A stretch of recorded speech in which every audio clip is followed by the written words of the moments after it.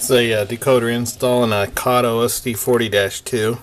I got the BNSF6752. I'm going to install a DH165 K1A Digitrax decoder and a Digitrax SFX 004 Soundbug sound module speaker and capacitor here. So we'll start right off. Of course, first thing we got to remove the shell. Easy enough. Take the couplers out.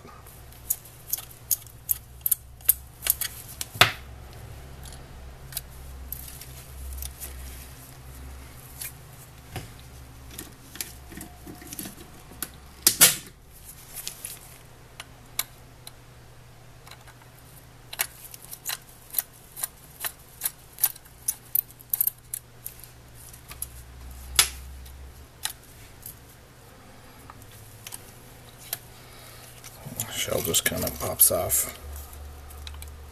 Rock it a little bit.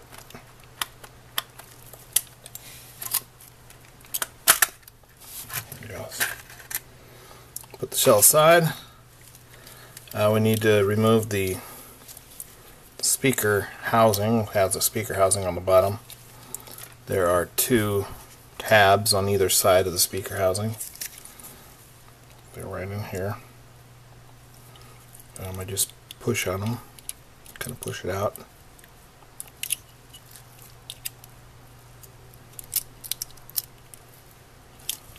If you want to go full board, take the trucks off and make it even easier on yourself.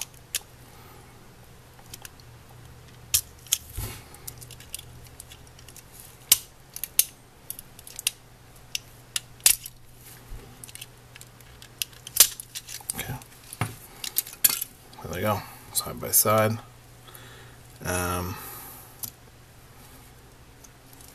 Remember, this is the front. I'm gonna go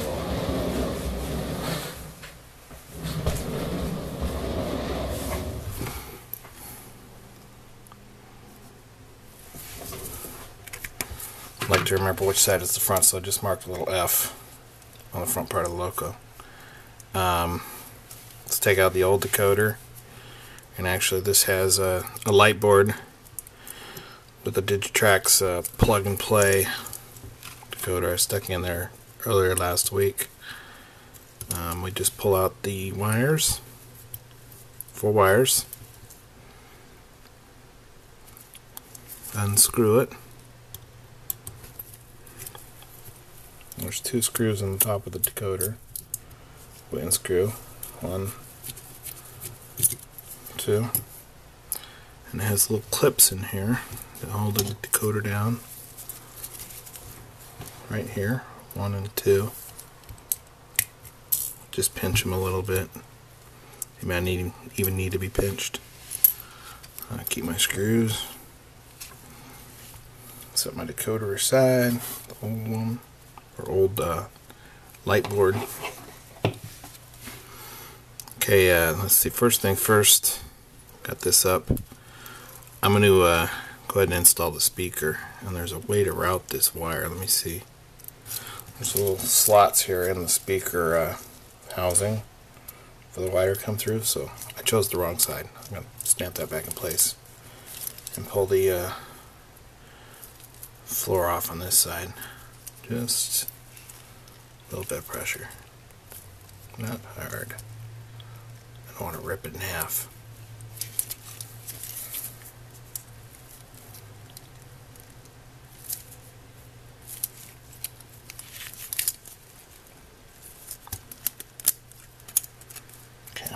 Just kind of pulls up there. It's held on by this. It's just by friction into this little thing here, so I think it's going to be hard to actually break, but I always like to be careful. Okay, the speaker can fit right into its little housing, and route the wires into. There's actually 2 little slots, which should make it easy for putting the wires in. Okay, those are both there. into the slots. I'll see why I can't put the speaker housing on to hold this better. Except that I can't find it. Front goes this way. I just want to have my sight glasses towards the front, which the front is up here.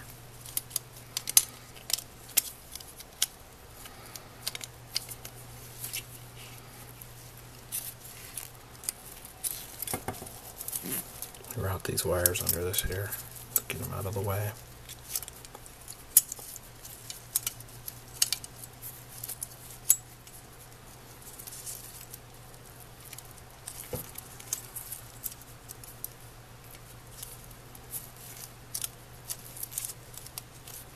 Okay, see the right up through that slot there.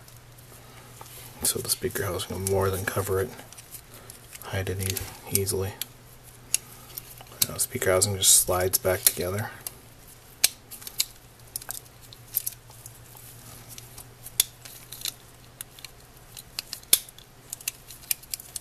And it actually helps if you line it up correctly. This one I slid together and I didn't actually have it on there the whole way.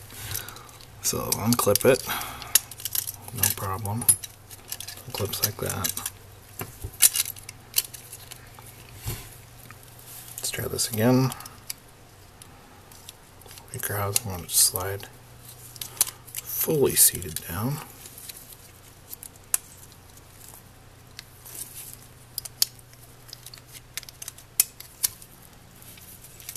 Okay, that's fully seated down. Fully seated down. Let's see this one.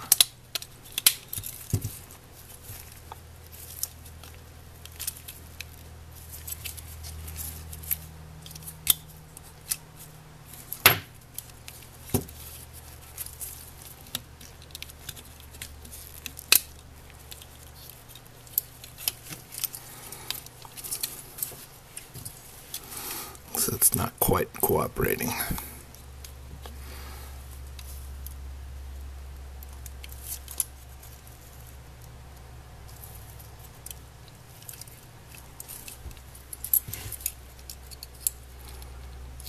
There we go.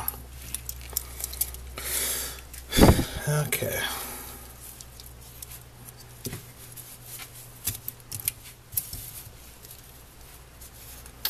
And the Soundbug actually gets installed underneath the decoder, so it pushes in to these 8 pins here. 8-pin slot. Actually, I think it sticks out back like this.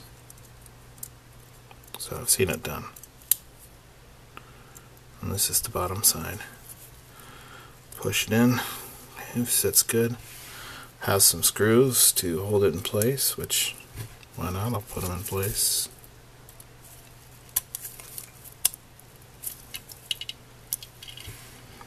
Two screws that come with the decoder. Here's one. And here's two. I guess that's keeps you from having to solder it in place and lose the sound bug if you ever want to switch decoders or something like that. Okay. This is again is the front, and I know the 3 lights go towards the front because that's where the ditch lights are. I'm going to route these motor contacts back through these holes, and we'll do a little check here how we're doing.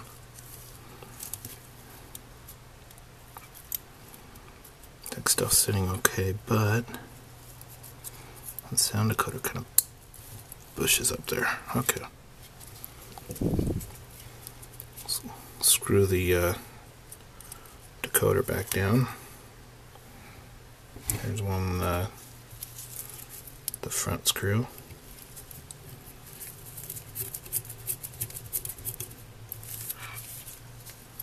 And the rear screw.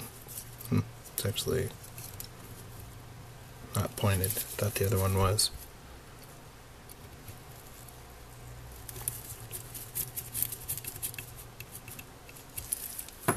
I want to just make sure that they're not contacting the motor. It's got clearance there, down here, the flywheels. It's connected to the motor. Let's see, we got a wire there, I think. Let's, I'll reinstall the wire clips, the power contacts that go to the trucks. Then I'll worry about stashing the capacitor somewhere. Can't remember if it goes in the back or the front. Probably the back. Got a lot of room back there. Above the worm gear or something.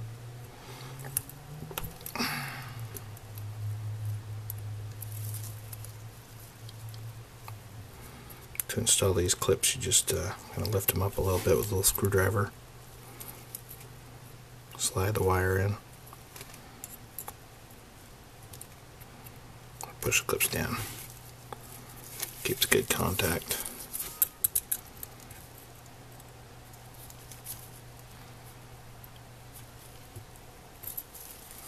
Lift them up a tad, push the wire in, push the clips down.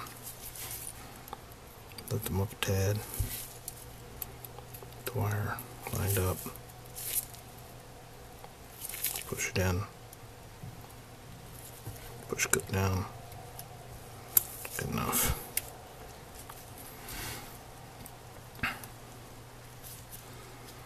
And this is a little different than the actual light board. The actual light board has some little notches in the side that you can route the wires through on the front.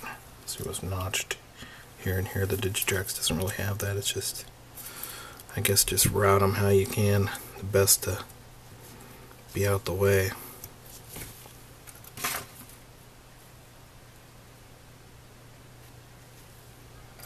As long as they're free to contact where the light pipes connect, I think it should be good. Maybe I'll actually do these on the inside. I think it would still freely connect with light pipes.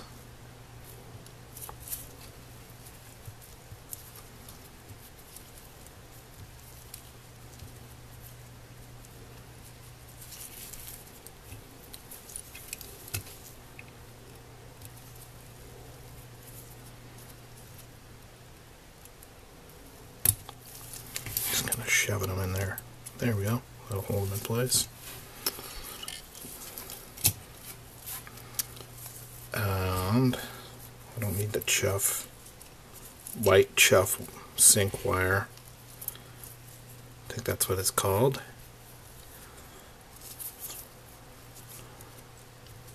And eventually I'll get a little tape and crumple these up.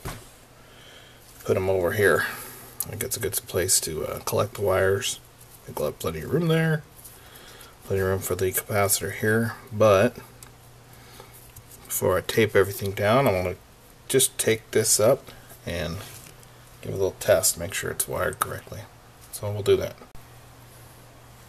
Okay, I've got it set up on the test track and let's turn it on.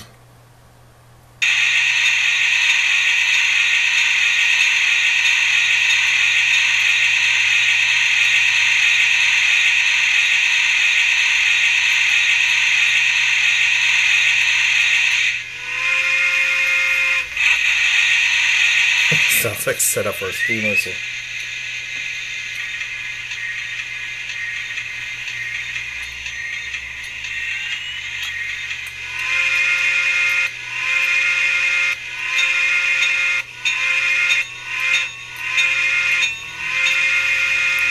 It's like the ditch lights are set up on different outputs. One light is set up as the short whistle. One's light's set up with the bell. Couple clank.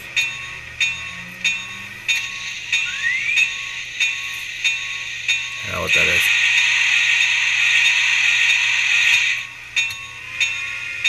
There's a long whistle, number 7. And 9's got another one. So I check the rear light. Rear light works. I'll have to make sure I leave room the rear light, also to the light pipe.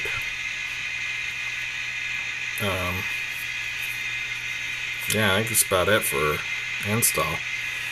Not hard.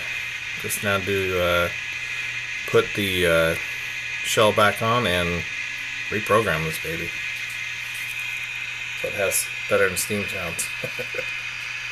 Thanks for watching.